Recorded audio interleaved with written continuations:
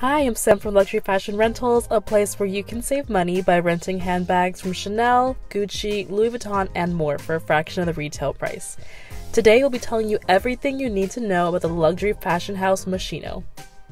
Moschino was founded recently in 1983 by Franco Moschino in Milan, Italy. Franco Moschino was born in Abbiategrasso in 1950. Moschino's father owned an iron foundry and hoped his son would take over the business, but Moschino wanted to become a painter. As a young man, he soon made the shift towards fashion after working as a freelance illustrator for a magazine, and with the income from his venture, he was able to finance his studies at an Italian fashion design school, Marangoni Institute. He worked for Gianni Versace as an illustrator after his graduation and designed a clothing brand he later abandoned before finally opening Moschino. Moschino's first line was Moschino Woman. A menswear line soon followed a year later, and both lines were presented in Milan. Many of Moschino's runways are characterized by over-the-top patterns and unconventional shapes that are easily recognized. Moschino's first fragrance was named Moschino for Women and was released in 1987. The next fragrance, Moschino for Men, was released 3 years later. Moschino perfumes are well known for their unique shapes. Moschino Toy is bear-shaped, while Moschino Fresh Couture is shaped like a Windex bottle.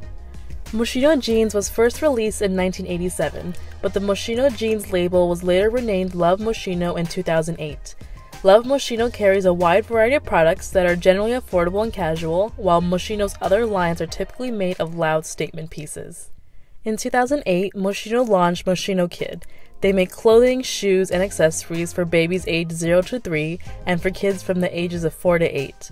The style of its kids' wear, like the style of its women's and men's clothing, is their signature bold and pop culture designs.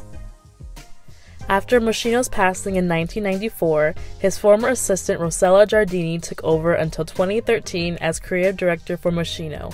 The next and current Moschino creative director is Jeremy Scott, who is famously known for his eccentric and unique designs.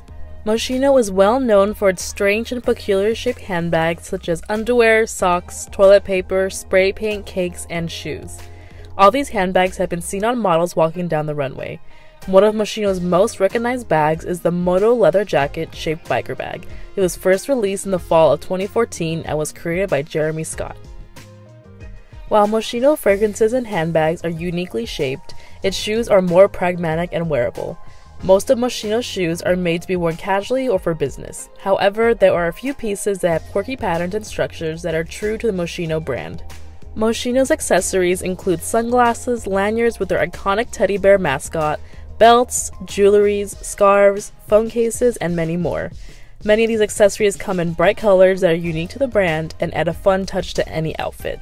Moschino is a new fashion brand, but it already has a special presence in the fashion industry because of its unconventional and show-stopping designs that add a unique touch to anyone's wardrobe.